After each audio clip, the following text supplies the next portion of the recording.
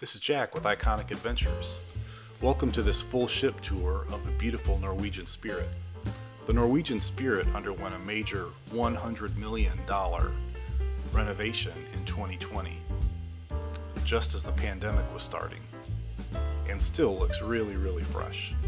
So we're going to take a full ship tour from the top deck all the way to the lowest public area. So come along, let's check it out. Up on deck 13, near the front of the ship, we've got the multi-function room. This room serves as a library, game room. This room is almost always really quiet. Very few people, I think, even know about this room. It's not used for any sort of regularly scheduled activities. So a good place to get away from the hustle and bustle of the ship, relax. You can step outside the top deck there and get some nice views. So they've got a number of games that are provided, as well as daily Sudoku and trivia if you're into that kind of thing. So here's the sun deck that's just outside that multi-function room, which you can see there in the background. So the multi-function room is right in the middle of the front of the ship. Got sun decks on each side, and then there's a catwalk that goes out to the very front of the ship. So we're going to check out this catwalk. This middle area here where there's no people, that's a technical area for the crew with some of the equipment, but there's a catwalk here that goes all the way around that's available to the public for viewing, and that's what we're doing right now. We're actually at the Hubbard Glacier. There's a look at that multifunction room again in the background. That's a skylight for the lounge that's underneath. And then looking out the very front of the ship. Here's the beer garden on deck 13. The beer garden is one of the bars up on the top level. Lots of variety here.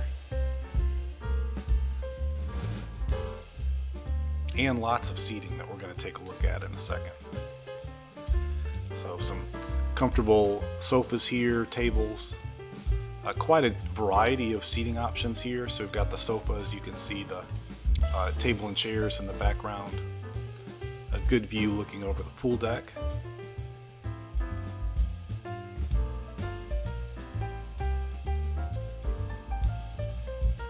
Here's some more of those seating alternatives. So this one side of the beer garden, you can see the ashtrays that was available for smokers. The other side was not available. It was non-smoking. The red path there is the jogging path. We'll walk down that in a minute. And we've got these bar stools. And another shot looking down on the pool deck. You've got 4 hot tubs, one on each corner of the pool. So this is an Alaska cruise. The hot tubs did get used during the day. It's pretty early in the morning right now. Really didn't see anybody use the pool for good reason. So we're going to walk down the jogging path a little bit. You can see how it juts out right here outside this wall. So this is an attempt to separate the walkers and the joggers from the people that are just walking and wandering around the sun deck. A good place to walk on a morning like this. As you can see, the seas are pretty calm, not a lot of wind. It's not very busy up here in the morning. Of course, the sun comes up pretty early in Alaska in the summertime.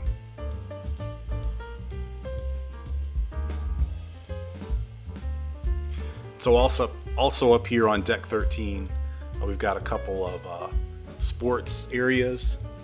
So we're going to walk down this jogging path here and check out the golf area. So pretty easy to get the equipment. It's no cost. A few people would come up here and just hit the ball against the bullseye.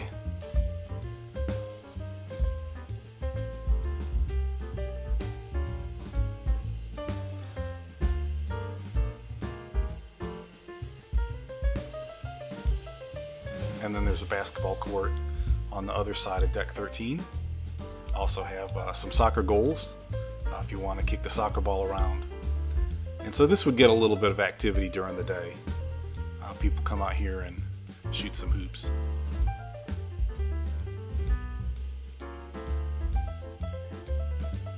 all the way now to the back of the ship. You can still see the jogging path.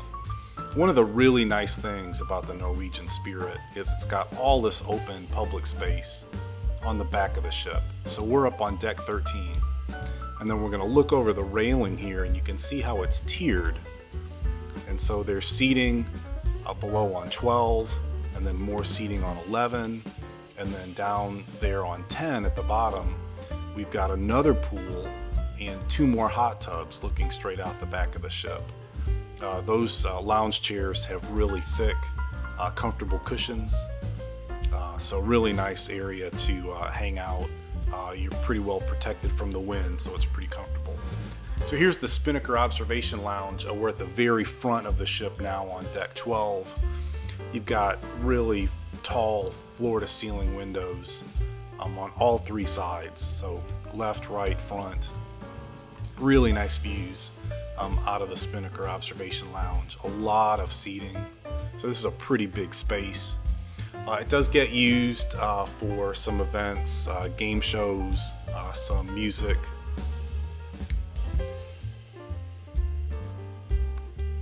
But not as busy during the mornings, so you've got a lot of people just coming in here to read and relax and enjoy the views. On the very left and the right of the front, you've got some areas that jut out that are directly in line with the bridge, and so those are pretty nice places to sit, and you can really enjoy those views. So here, this particular morning, they had a continental breakfast set up that we just saw a second ago, and then the bar was also open. Really pretty bar area. Okay, we're going to take a peek in the Humidor Cigar Lounge. This is accessible directly from the Spinnaker Observation Lounge on deck 12. So if you enjoy a cigar, this is the place for you. So it's not a huge space, but usually not very busy, but a lot of comfortable chairs, and you still have some really nice windows there on the front of the ship to look out.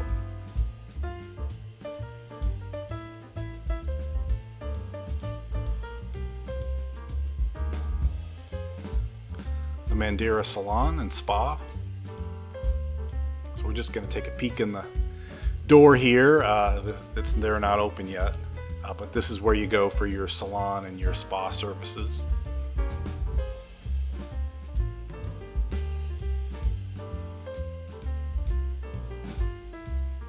And then the Pulse Fitness Center.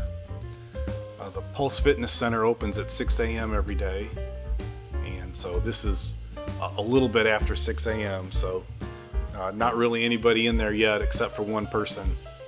And so it doesn't get very crowded early in the morning, but mid to late morning it's pretty busy.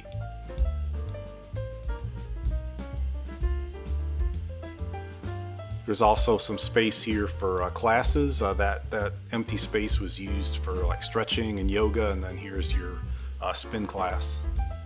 So now headed out to the pool deck on deck 12. Got a lot of tables.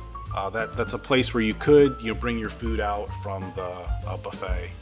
Here's the Waves pool bar right next to the pool on deck 12.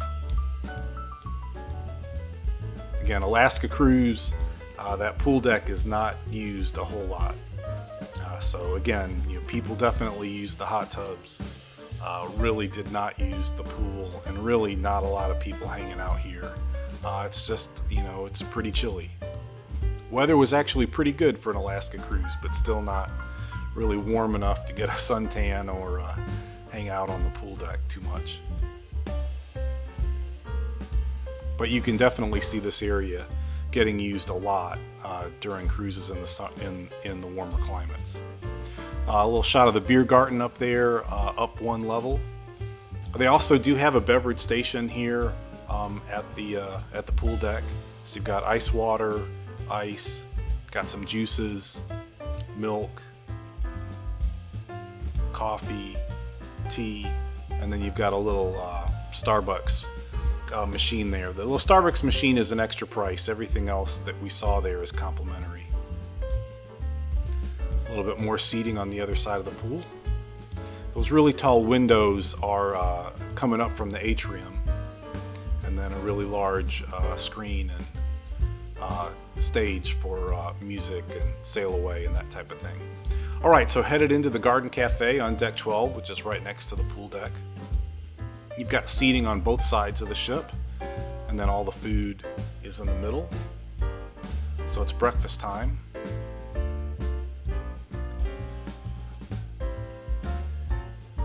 Surprisingly, for such a small ship, they had 2 soft serve machines for ice cream and then 2 stations for hard scoop. So that was interesting. Here's your pastries and your dry cereals and your muffins. There's a shot of the hard scoop ice cream. Typically they had strawberry, chocolate, and vanilla, and then Rocky Road or some other alternative 4th option. Got your fresh fruit. There's your bread area. Really a lot to choose from in this buffet. We typically prefer the main dining room for dinner in the evenings, and then we'll typically get something quick here at the buffet for breakfast if we're not at the local, and we'll see the local in a few more minutes. Another example of the beverage stations that they have, so coffee, decaf and regular, hot water for making tea, a few different teas to choose from, milk. There's your juices, water, and then ice. Here's a shot of the seating on the other side of the ship.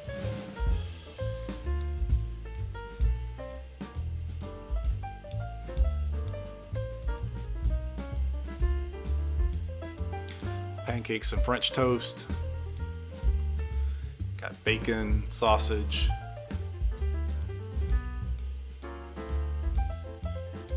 The fruit compote on top of the French toast was a good choice for me.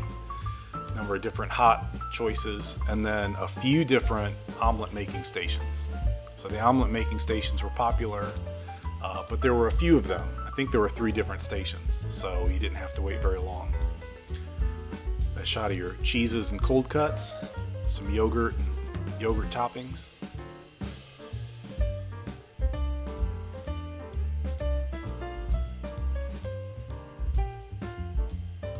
Okay, on to By Scarpetta is Norwegian's Italian specialty restaurant. On deck 12 near the Garden Cafe, it has its own bar area. Really pretty space. I was really impressed by this design. Just really, really pretty.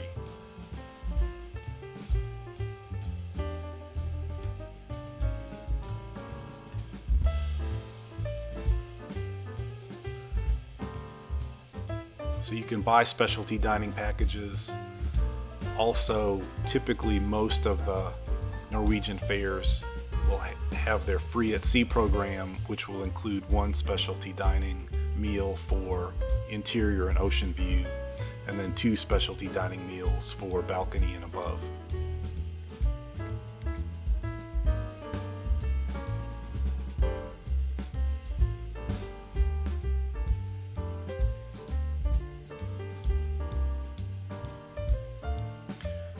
So the great outdoors is the outdoors, obviously, area that's just outside the Garden Cafe. So you can bring your food out here. Here's another beverage station. Exact same setup as they had inside the Garden Cafe. But if you want to come outside and enjoy the outdoors, again, completely protected by the wind, so not windy at all. You've got most of the area is also covered. There are some areas there at the end that are in the sunshine. Nice bar area. Really good service at these bars on the Norwegian Spirit. Very rarely had to wait very long.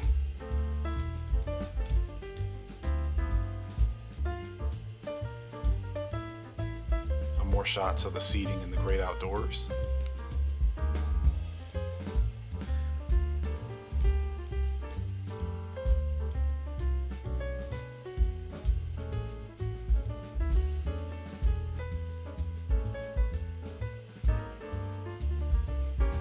And over here to the right, you can see how it's tiered.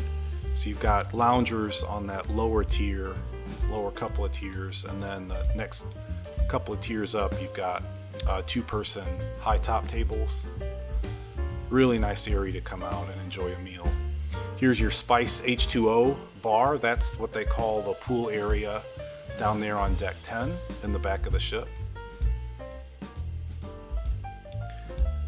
So again, you've got the pool in the back of the ship.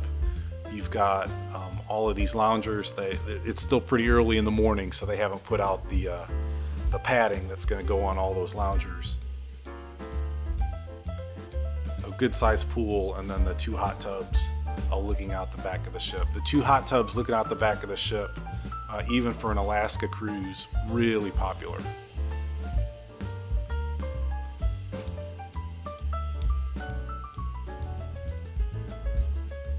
But I really found all this area on the back of the ship, all this public space. You know, again, deck 10, 11, 12, and 13. All of that on the back of the ship, completely open to all guests. Just a really nice area. So we're going to get a little close up of the hot tub here, and you can imagine how it would be to sit in this hot tub and enjoy the view out the back of your ship.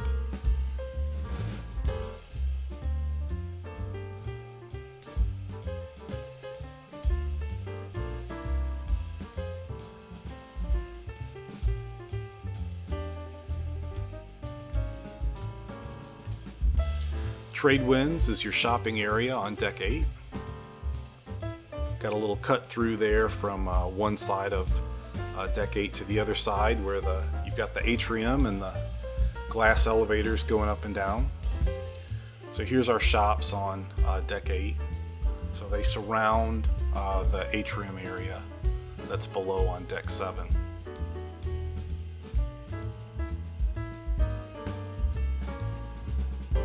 So a number of shops here, again, around the atrium, and then there's going to be one additional shop that's more of your souvenirs and t-shirts that's going to be behind this bar area that's directly in front of us.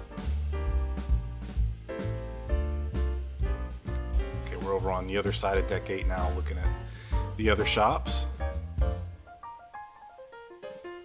And a quick look down at the atrium below. That's the coffee shop there down in front of us. That screen gets used a lot for presentations. It gets used for entertainment. Here's some of the seating area that's up on deck 8. Those little cubby holes there were really popular. And this is around Magnum's Champagne Bar. So you can see the grand piano there in the background. They had a piano player that was there just about every evening. The music rotates around the ship a little bit, but you know, because the grand piano is here, typically that's where the piano player would be each evening.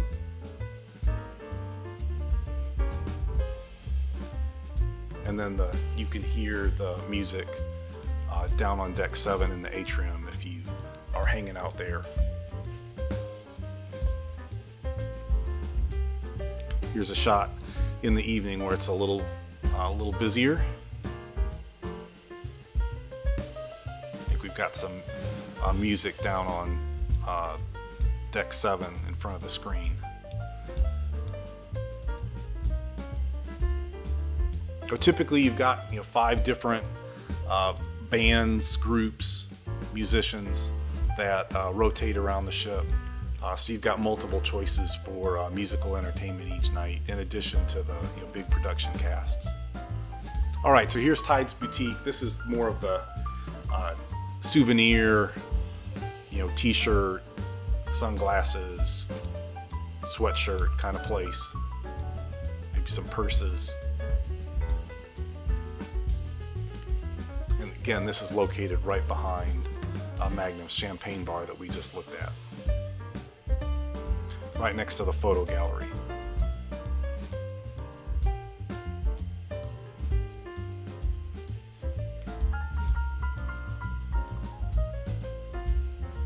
And here's the photo gallery. So when you get your picture taken by any of the professional photographers on the ship, they will have that photograph available to you here electronically, and you would just come and swipe your key card and take a look at the picture and see if you like it, see if you want to buy it, and you can buy individual photos or you can buy photo packages. A common staple on most cruises still today is the art gallery and the art auction. So that's what we're taking a look at, some of the art choices. Okay, so here's Silk, Teppanyaki, and the sushi bar. So we've got 3 restaurants all put together in one common location. So here's the sushi bar. Sushi bar is not included. Okay, that is an additional fee. You could use your specialty dining package to dine there, or you could pay a la carte. And then you've got Silk. Silk is complimentary Chinese food, very good. And then here, Teppanyaki is your hibachi, where they will cook the food in front of you on the grill. And again, that's also specialty dining.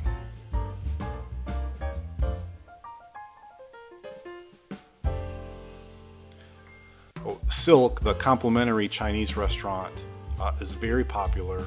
It does not take reservations, and so if you do want to get a seat, you may have to wait a little bit.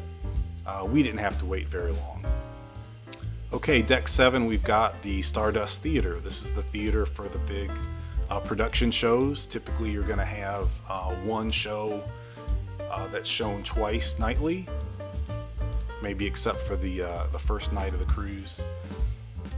Typically you're going to have 3 Broadway style musicals with a production cast, magician show one night, some type of acrobat another night, and then juggler another night, and possibly a special guest singer.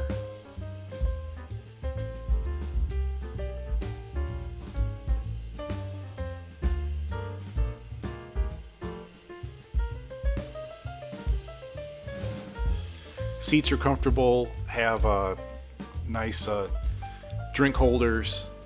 Then you've got a little bit of seating up there on each side, not a lot. One side is reserved for suite guests, and then the other side is just open to first come, first serve. The seats up there, because there aren't very many, did go pretty quickly, but given the size of the auditorium to the size of the ship, you really didn't have a problem getting seats in the main part of the theater. Cagney Steakhouse.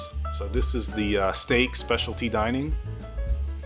This is what we used our specialty dining package for on this particular cruise. Really, really good.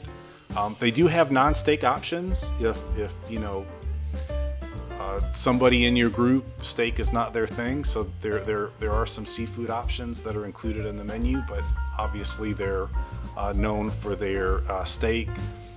The fillets are just really, really good. The service at these specialty restaurants is just phenomenal. So, I mean, the main dining room is great, and we love the main dining room, but these specialty dining restaurants, they really take the service up a notch. That's really outstanding.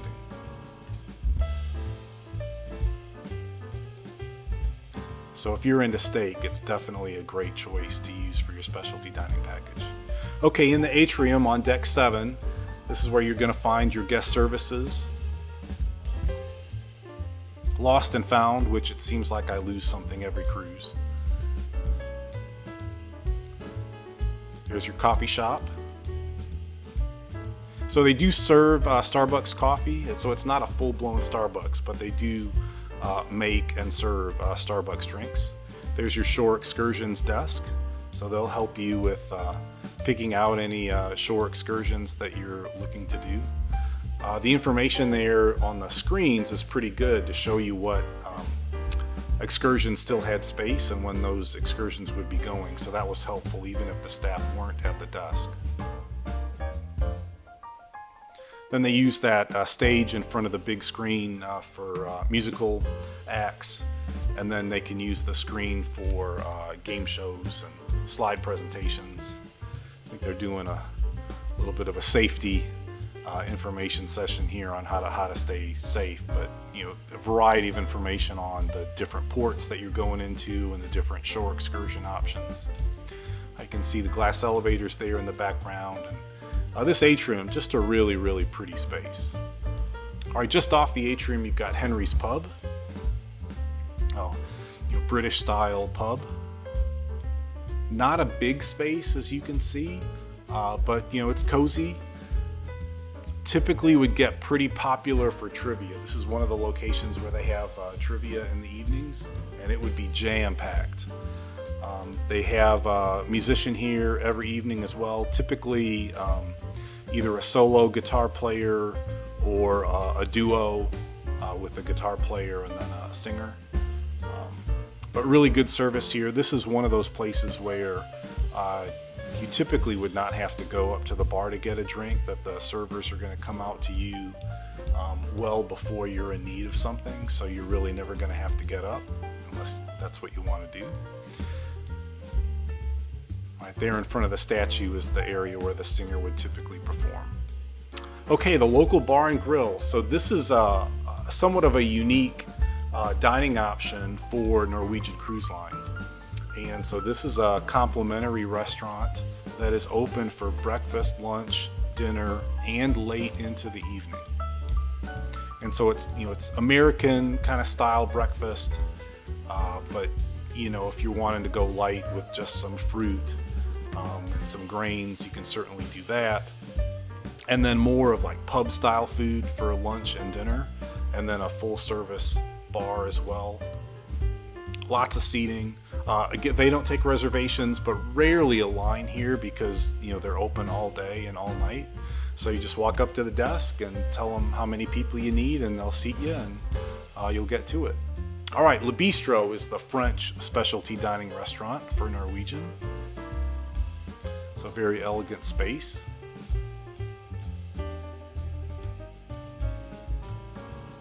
So if you're looking for something a little bit more romantic, the Le Bistro, the French restaurant, is probably your best choice if you're willing to go for French food.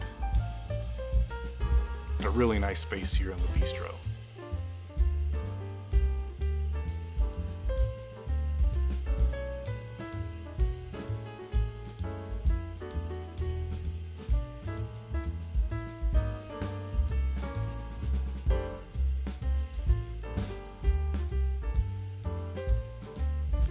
Okay, we're going to head into the casino, and then you can see there the social comedy club. You actually have to go through the casino to get into that comedy club. There's no other way to get there. But we're going to take a look at the casino first. So we just took a look at the slot machines. Obviously a lot of slot machines, as in any cruise ship casino. And you've got your table games.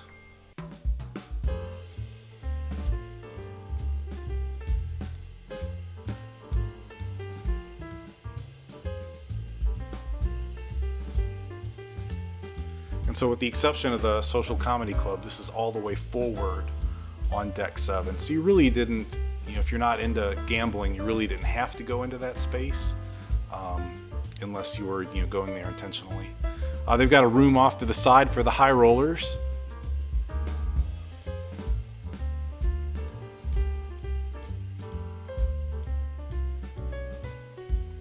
And we're going to head into the social comedy and nightclub. So again, you walk through the casino to get here. Got a really nice seating area here with a fake fireplace to make it feel cozy for you.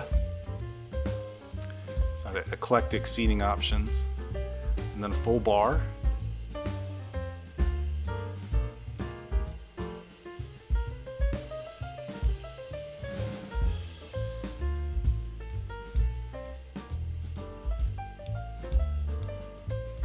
And they actually go even back a little bit further to get into the rest of the club area.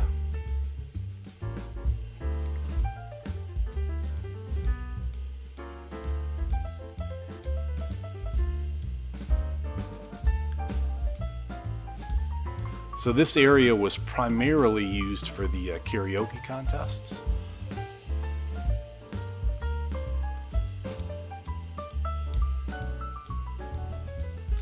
But you can see they've got a small stage there and seating that is facing the stage, and then on the sides you've got some comfortable seating for hanging out in. Okay, still on deck 7, we've got the promenade deck that goes all the way around the ship. So walking, no jogging. You've got a couple of sharp curves, so you don't recommend going jogging here. Here's the outside of Henry's Pub that we saw a minute ago.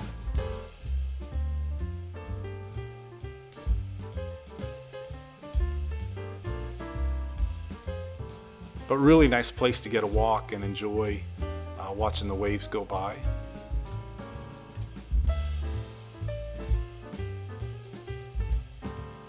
I think it said 4 laps was 1.4 miles around. Got a shuffleboard space on each side of the ship.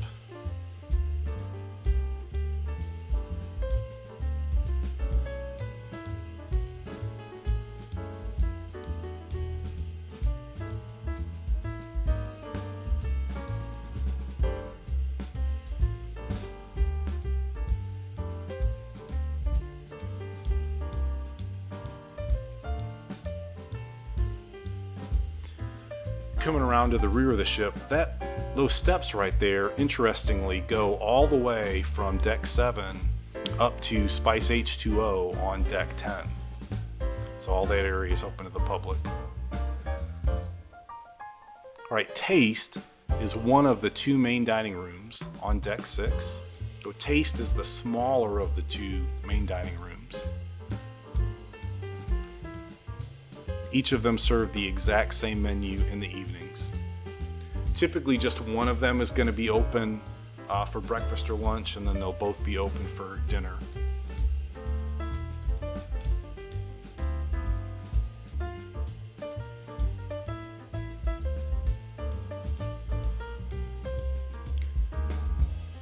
Norwegian dining allows freestyle dining, so you do not have to have a reservation. You can just show up. If you want to have a reservation so you've got a time locked in, you can do that as well.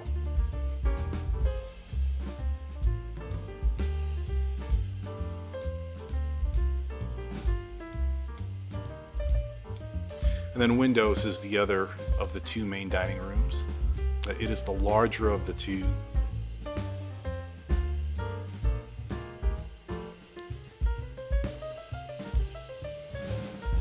And of course, it gets its name because it has a lot of windows, including some really big bright windows at the very back of the ship.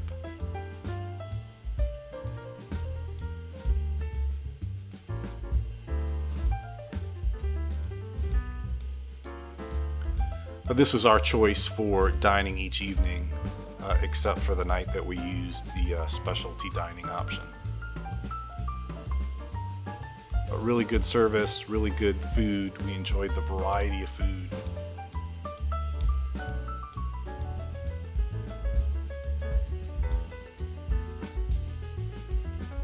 If you're going to have appetizers, entree, and dessert, you probably need to plan for close to 2 hours. Occasionally we would be trying to squeeze it in an hour and a half, hour and 45 minutes, and we would be rushing to our next event. So I'd recommend planning for 2 hours if you want to enjoy, the full meal with the appetizer, entree, dessert with coffee.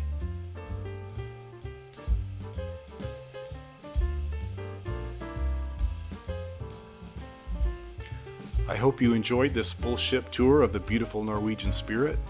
We had a great time on this ship, and I think that you will too.